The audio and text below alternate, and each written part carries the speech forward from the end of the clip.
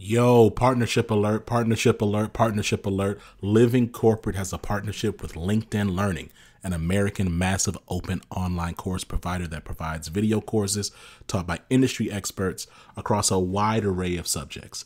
Now, the partnership is because Living Corporate has courses on LinkedIn Learning focused on diversity, equity, inclusion for leaders, career professionals, and anyone really looking to upskill themselves and be better allies. So make sure you check out our courses on LinkedIn Learning by clicking the link in the show notes. And let's just say you don't want to do that. When you go to LinkedIn Learning on LinkedIn, search Living Corporate. We'll be right there. All right. Peace.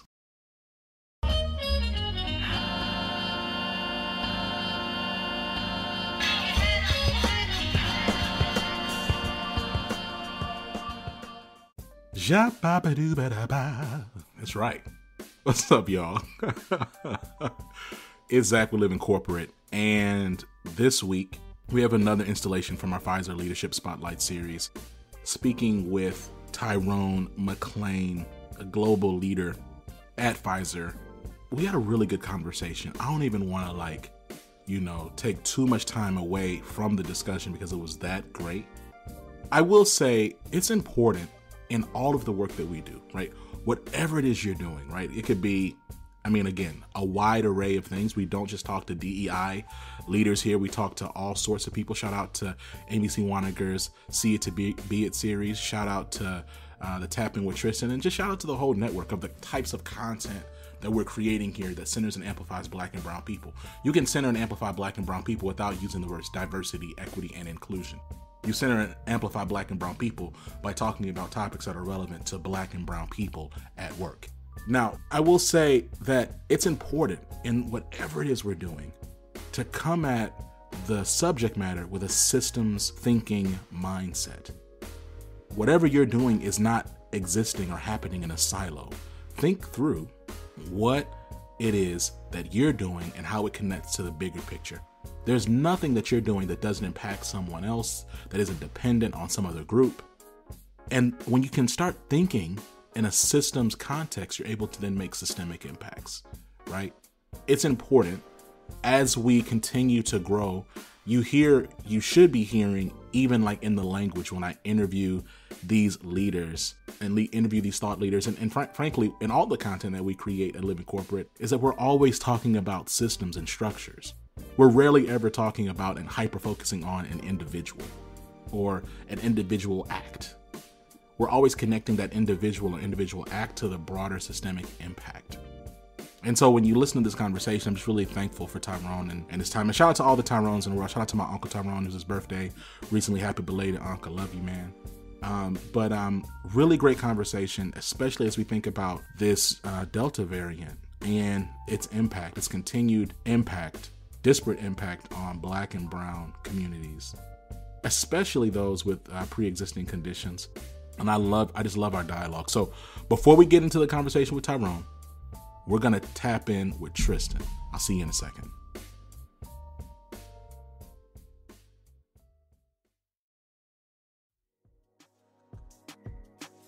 What's going on, Living Corporate? It's Tristan, and I want to thank you for tapping back in with me as I provide some tips and advice for professionals.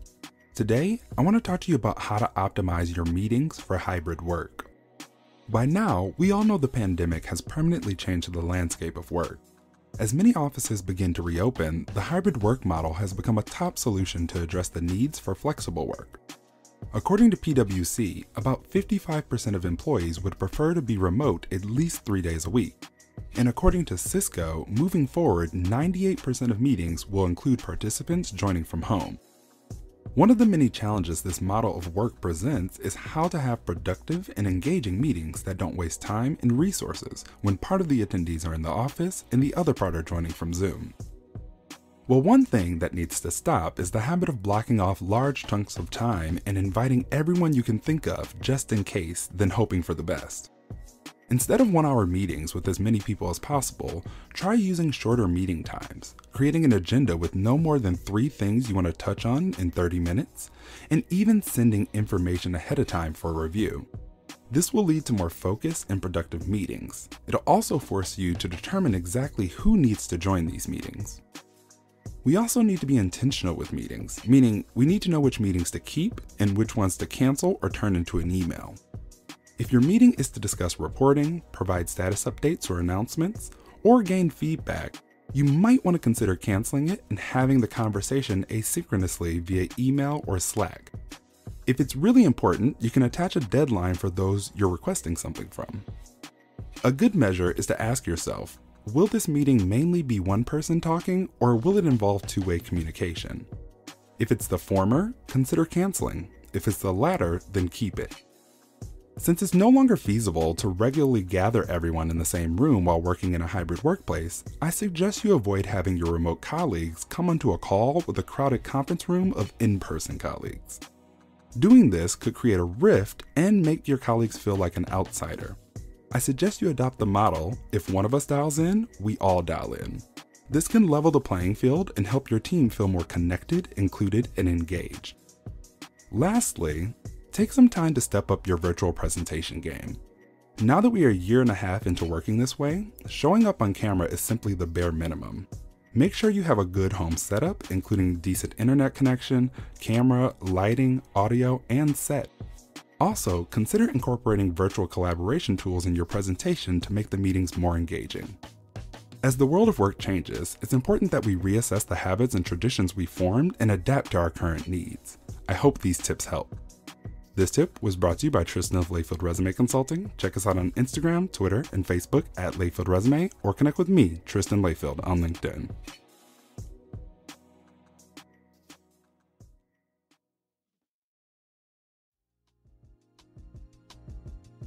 Tyrone, welcome to the show, man. How you doing? I'm good, fam. How are you? I'm really happy to be here. Man, I'm good. It's interesting, like we're having this conversation in the middle of this panoramic, man. Like my daughter, her daycare recently shut down because one of the kids was tested positive for COVID. She's 17 months old. So you said before we started recording, you said you had a son. How old is your son? He's 16. He's 16. Wow. But fortunately, I'm in Atlanta. He's in school, and when he was out of school during the pandemic, we didn't have some of the childcare issues because he was old enough to take care of himself. So, word. Blessings to you, brother. Blessings. So your child is so Tyrone, what you like? You look like a smooth 28. Hey, I don't know who paid you to say that, but thank you, brother. What's going on? You got which is a lot of water or what? I drink a lot of water. I get it from my mama. She's a fountain of youth. So, I'm actually 12 years older than what you said. And I got married in 2019. And prior to being married, my wife had a son. So it's my son. He's a great kid. Got you. Because I'm over here like, like that is wild. Like this man don't look a lick over 30. So I'm just like, but it's a blessing though. It's straight up. Black don't crack, right? it bends sometimes if you play around too much, but yeah, you're I agree with you. So look, let me start with the first question that came to me when I peeped your profile on LinkedIn. You're a global director at, I'm gonna say, the most well-known pharmaceutical company in the world. Why are you pursuing an MBA right now? Zach, that's really funny and a great question. I get that frequently. Matter of fact, from a lot of my business colleagues, and I'm gonna answer it two ways. Personally and professionally. So professionally, coming from a world that I was in the public sector and being in government for a long time, I think that I felt as though there were certain skill sets that I needed going into the corporate world. Working closely with the business to really understand some of the business strategies that they're looking to pursue. Why are they making those decisions? Because me understanding that language and those decision makings, I'm more effective in my job, whereas though I'm able to provide the patient perspective, but also give them the lens of what policymakers are looking at, So I thought that was really, really important. Number two, let's be real, as a Black person trying to break the metaphorical, glass ceiling, there's always impediments in a way that you try to keep you from living out or reaching your destiny. So I wanted to remove any burdens that were in the way that said he didn't have the right experience or the right education. And then finally, I would say, from a personal perspective, my aunt, God rest her soul, she was huge into education. She always thought that education was a way to provide financial freedom for yourself and the family. And her having only a high school degree, she was always a proponent of me, Tyrone, go ahead and be an example for the family. Go graduate from college, be the first in your family, but also when you put yourself in a position to get an advanced degree, go ahead and do that. And the day before we lost her, I made a promise. So I want to fulfill that. So I just hope she's proud. Man, that's beautiful. And I hear you. I hear all of your rationale and all your reasonings. I just think it's wild because like Pfizer is so big. It's like, I feel like that's like your stamp. Now, if you wanted to go and be like, I don't know, like a professional rugby player, I can understand you might want to get some. But I'm saying like you got the brand, like, but I hear you. And you're right. The reality of our experiences is that, we often need additional credentials. And then to your point, like around education, that resonates with me because I'm the first man on my mom's side of the family to start and graduate from a four-year university. My older cousin, he graduated from college, but he started as a JUCO. So like I'm still a first, but he beat me by merit of him being 2 years older, a couple years older. But so that's beautiful. It's been nearly 4 years for you at Pfizer. Mm-hmm. What brought you here and what's keeping you here? Yeah. So what brought me here? That's a really good question too, as well. So after the previous presidential campaign, I was really burnt out.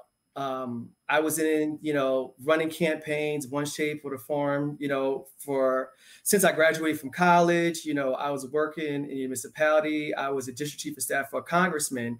And I felt as though I was doing good work and I was helping people. But I was at the point that I needed to move on and I needed to do something more. And this opportunity presented itself to come work at Pfizer, which to your point is a well-known brand, a company that I always wanted to work for. And being at the company, I would tell you, not only is it important for me to be passionate about anything that I do, but as you heard from the previous podcast, the people at Pfizer are amazing. Not only really smart, and they are inspiring, but their dedication to providing patient access and doing what's best for the patient is admirable. Coming from a government sector, you kind of think sideways, I don't know about those folks. When you come in, you start to really realize that. But also, working at an organization like Pfizer that's always constantly innovating, I think it's really important to have diverse stakeholders in those rooms when you're talking about addressing patient access and racial inequities. It's interesting because like this has been so informative for me, like selfishly, right? Like it's like, man, I just learned so much about the roles that Pfizer has invested in for the sake of equity. And really making sure, or at least supporting, equitable patient care. It's interesting. You do exist in rarefied air.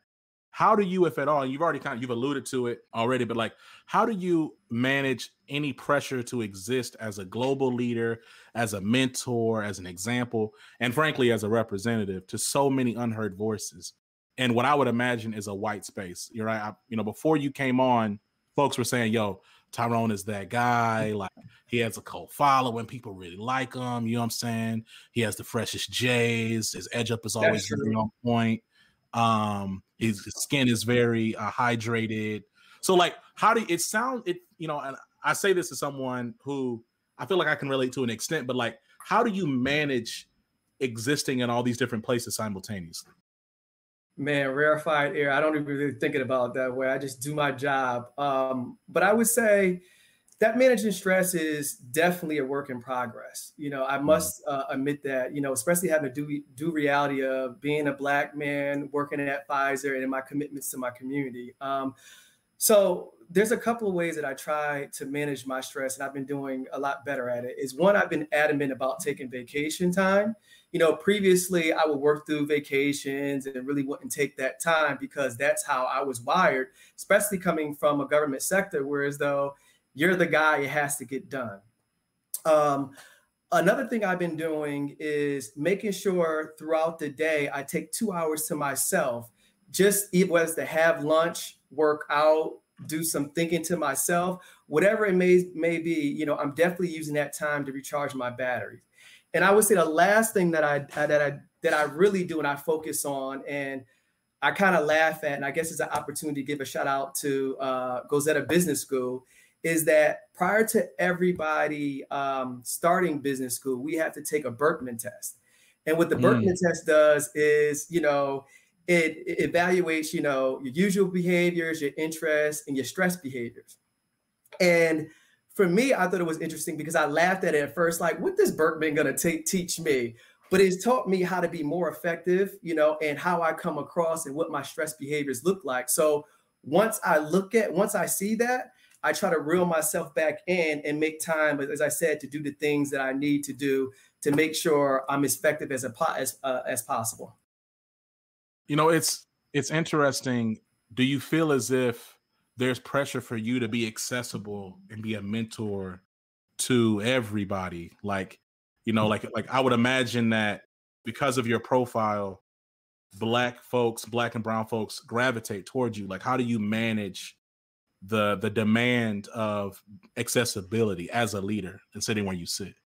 To tell you the truth, I don't think people reach out to me enough, to tell you the truth. To be honest with you, because I mean, one thing, listen, after 2020, one thing that came in perspective is that I need to do more, and doing more can mean a lot of things. And one of the things I really looked at is being more selfless with my time and giving back. Not only just doing a good job and opening the doors behind me, but if they don't know how I got there, how are they going to get there? It doesn't matter if I open these doors up open these doors up or not. So I like being selfless with my time and making time to talk to people. Matter of fact, my son plays for AAU sponsored Adidas team. I even volunteered to be a coach to work with young men, you know, his age, to give them a couple of jewels and the tools they need to be successful. Yeah. So I don't mind those demands. The demands that more difficult to me is being more accessible is within Pfizer, dealing with health equity and trying to be everything and answer questions, knowing that we're not monolithic. Right. No, 100%. You know, it's funny, when we first started this series, the COVID vaccine was not funny. It's just wild, actually, how time is going on. I started off talking about how COVID has even just impacted and continues to impact my immediate family and my household. You know, when we started the series, the COVID vaccines were just really starting to get into full swing. I want to say it only been we'd only about a couple, maybe a month in, when this series first started. Now we have a whole new variant of the disease, which is not shocking for anyone who's really been paying attention. The fact that the experts were saying that this is what happens with if like this was not, it's not unforeseeable, but still it's like, you know, so much has happened. I'm curious what your journey has been over the last 18 months, specifically, not just as the global director of public affairs for oncology at Pfizer, but as a Black man as well. You know, like, what, if anything, has been keeping you up at night? I don't know if we have enough time to really answer that question, you know, so I try to condense it. Okay. You know, one is, as I alluded to early on, is am I doing enough at my job? You know, am I communicating effectively? Am I opening up the doors? Am I being selfless with my time, you know, to make sure that I'm opening up opportunity, creating space for people who look like me to be successful? You know, then on the other hand, if we look at, you know, just the summer of 2020, you know, I have a 16-year-old son that's 6'3", that looks like a grown man. You know, he's at the age that he's starting to drive. So how do I balance that, you know, to teach him the things he needs to know when he's out and not in, you know, he's not with me, you know, what are the things you need to do if you get pulled over, how you should be conducting yourself out there, you know, which is really important, but also giving the flexibility to be a teenager, to make some mistakes, whereas though he probably doesn't really have the luxury. And then on the back end, if you look at this pandemic, you know, before anything, you know, I am, you know, a son of Newhallville, Elm City, New Haven, Connecticut, you know, and there's a lot of people in New Haven, Bridgeport, Connecticut in general that I really care about. And when you talk to them about this COVID-19, their understanding of what that means, how it impacts them is really troubling to me because on one end, they say, I don't want to take the vaccine because of things that happened in the past. I definitely, understand that. When you break down that argument, you get through that, then it goes, emergency use. I don't believe in emergency use. So you explain to them what emergency use means, and why we have it. Now we have the FDA approval. Now the thought is it maybe change it. But my concern is if we had obstacles through those first two, knowing that people you knew and loved were dying, what is going to be the difference now that we have the FDA approved vaccination? So that really keeps me up at night and trying to think of the best way to communicate that and being a representation of my community. To your point around our community, I'm gonna read this from the American Cancer Society, and I'll put the link in the show notes for folks who want to read it in depth. But I'm gonna read a portion of it here. African Americans have a higher cancer burden and face greater obstacles to cancer prevention, detection, treatment, and survival. In fact, Black people have the highest death rate and shortest survival of any racial ethnic group for most cancer in the U.S. Research has shown that African Americans experience more illness, worse outcomes, premature death compared to whites. African Americans have the highest death rate and shortest survival of any racial ethnic group for most cancers. African American men also have the highest cancer incidence. Cancer rates in Black men is twice as high as in Asians and Pacific Islanders, who have the lowest rates. Prostate cancer death rates in Black men are more than double those of every other racial ethnic group. Black women are 40% more likely to die of breast cancer than white women and are twice as likely to die if they are over 50. About a third of African American women reported experiencing racial discrimination at a health provider visit.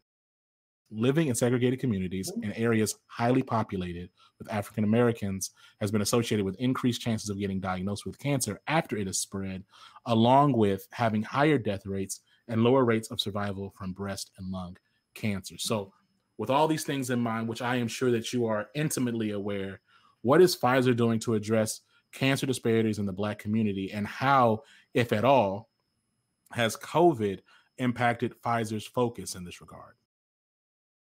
So this is a really great question. You talk about, our previous question, what keeps me up at night? Exactly those statistics. I know them very well, and it's troubling because when you think about it, a lot of this comes down to the social determinants of health. When you look at education, housing, food, access to great food in general. So I would say, a couple of things is one is, Pfizer has a long history in trying to address health inequities, a storied history of a couple of things that we have tried to do. But a couple of things, more specific to the oncology, a business unit that we've been looking to address. So one, given our history and the ways in which we tried to address it, we also realized that there was still a white space out there that we weren't addressing. And rather than us looking from our perspective on how we should address health equity, we brought in, patient advocates to hear from them on what they think is important and how we should be addressing this. So we created a Pfizer Oncology patient centricity ecosystem. And we had patients across different tumor types to come in to help us with 3 specific areas. 1 was health literacy, 2 was clinical trials, and 3 was health equity, to tell us how we should be looking at it. What are they doing to address it? How we should be addressing it, because it's very important to hear from them on the ground on what they're doing and how we should be addressing this. So we started this ecosystem in 2019, and over the 2 years we worked, and it surpassed anything that we thought we'd be able to accomplish. Matter of fact, just recently we released a white paper with them on what they thought or how we should address these 3 specific areas. That's on Pfizer.com. So we're really proud of that. So that's one way we're really reaching out to readdress like how we should be thinking about, health inequities. Another thing we did to get to one of your questions you got to is 2020 put a lot of things in the forefront. Things as Black men and women that we always seen, but I think being at home where we can really see and we had time to think about it, that gave everyone an opportunity to readdress and rethink about how we're dealing with, health equity, recruitment, et cetera. So my the global oncology president and the North American president, they convened a small group of Black colleagues just to check in with them on how you're doing, how you're feeling, what you're, how are you dealing with this? What resources do you need? How can we help you? Which I thought was very courageous at the time, not being of the community to take that step. I thought it was a very important step because they're empowered to really make the effective change that we need. So I love that first step. But during that conversation, a lot of colleagues started talking about how we address health equity. They felt as though that we were over-indexed on the same organizations, and the change that we really need to see wasn't being addressed because a lot of this comes down to access, education, et cetera. So the global president and North America president and my supervisor came to me and they asked me to do an oncology advocacy audit to look at how we're partnering people, what our spends is, the success over the years. And I would tell it was very enlightening, some of the things that I found. There's a couple of recommendations that we are actually pulling through right now with their blessing that, that we're starting to change. So I would say, right now we're in a situation where as though everything is on the table, they're open to brainstorming, but I think the key is what's our role to play and what's going to be sustainable. As a Black man, I don't want to come in this place and do something and jump out and it's not sustainable. So we're doing a lot around that, I would say. It's encouraging, you think about just even this season where, there's all these reports of ICU beds being taken up, right? And doesn't change the fact there's a huge population of people who are already sick and who need care. And so, it's just concerning to me, but it's exciting to hear, that there's tangible things that Pfizer is doing in that regard. I feel like with those stats in mind, the fact that you said these things keep you up at night, I feel like you have to have some degree of hope to do this work and for it not to just completely burn you out. As you look at the next 18 months, what gives you the most hope? And then on the flip side of that, what gives you, if anything, pause?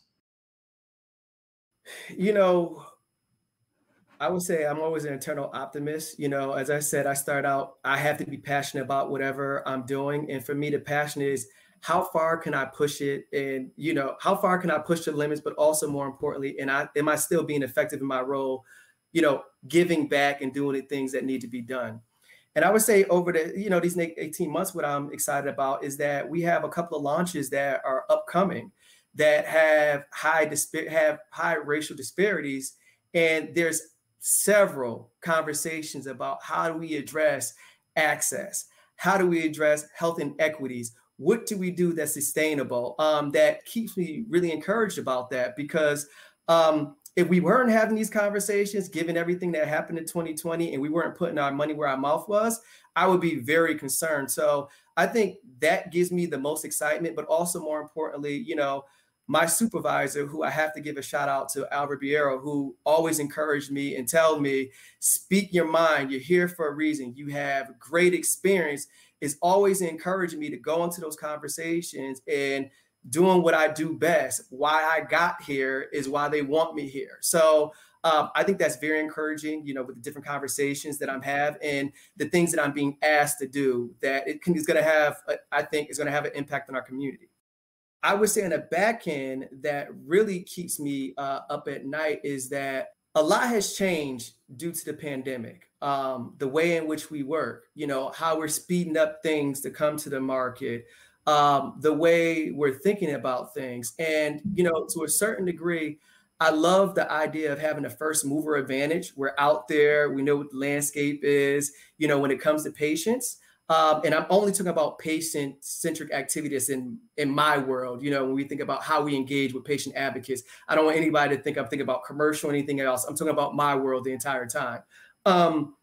So my concern is if we're out there and we have first mover advantage and we're not vetting these things properly and we're not getting the right input, is this really what's in our best interest? Is this really what the patients really want? Are these things sustainable? Are we duplicating efforts?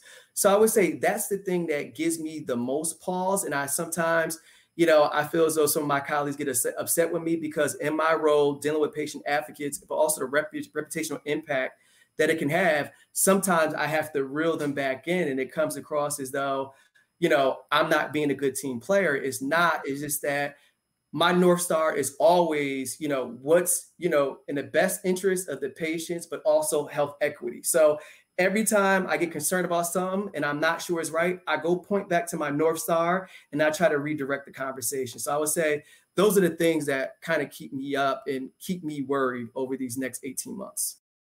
Tyrone, this has been a dope conversation, man. I mean, everyone was, again, had some people clamoring like, yo, Tyrone, we got to get Tyrone. So I appreciate the fact that you were able to be a guest with us today. Before I let you go, any parting words, any shout outs?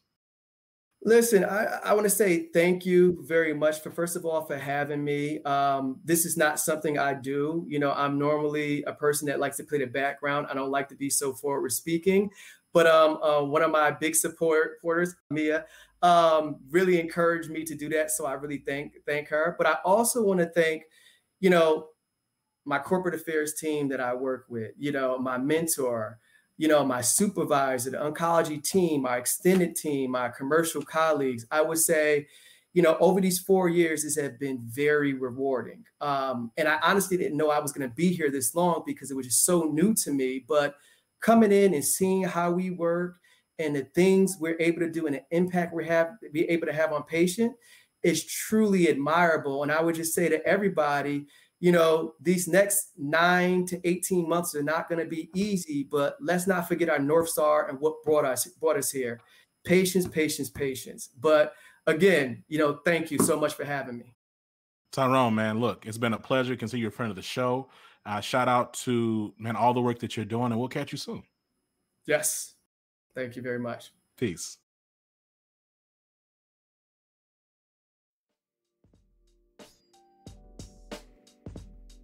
And we're back. Yo, shout out to Tyrone McClain. And I didn't think I would really say this. Like when we think about where Living Corporate started, which was nothing, it was a startup a couple years ago as a single podcast. I'm really about to say this. Shout out to Pfizer for being a partner in this series and working with Living Corporate to spotlight their leaders. I'm not going to say this is the end of the series. You may hear more in the future.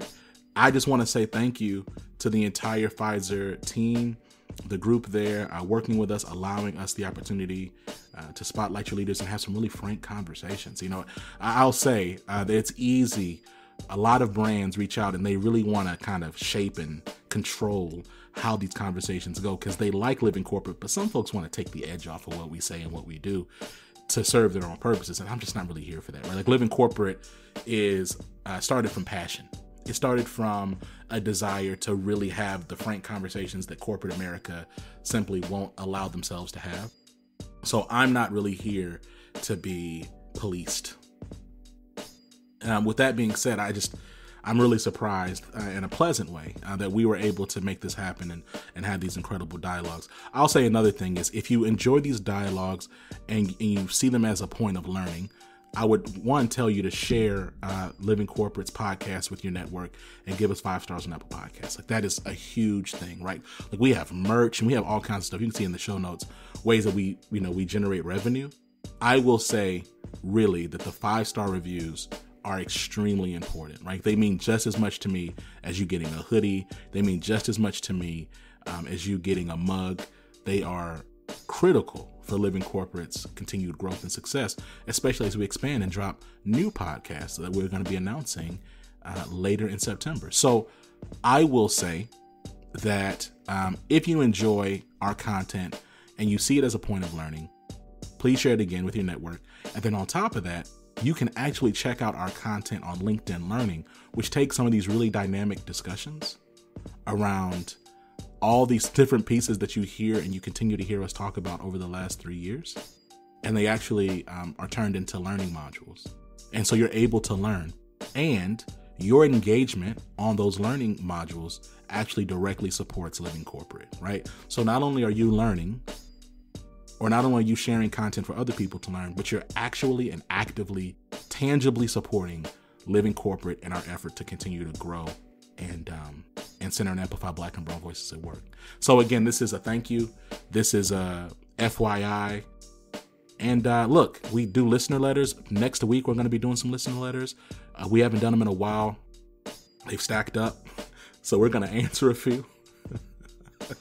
Transparently, y'all, that's my fault. Y'all remember like when T-Pain, he didn't understand how Instagram worked and he went to like message requests and it was like all these people reached out to him? I didn't check something in my inbox and like all these emails, like all these listener letters. So we're going to be doing listener letters for a while. Expect that to come back as part of the show. Anyway, this has been Zach. You've been listening to Living Corporate. Again, shout out to Pfizer. Catch y'all later. Peace.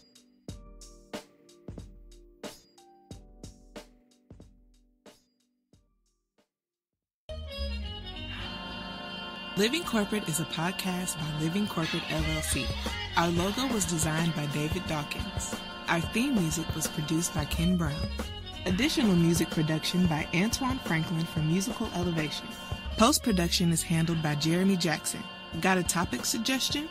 Email us at livingcorporatepodcast@gmail.com. You can find us online on Twitter, Facebook, Instagram, and living-corporate.com. Thanks for listening. Stay tuned.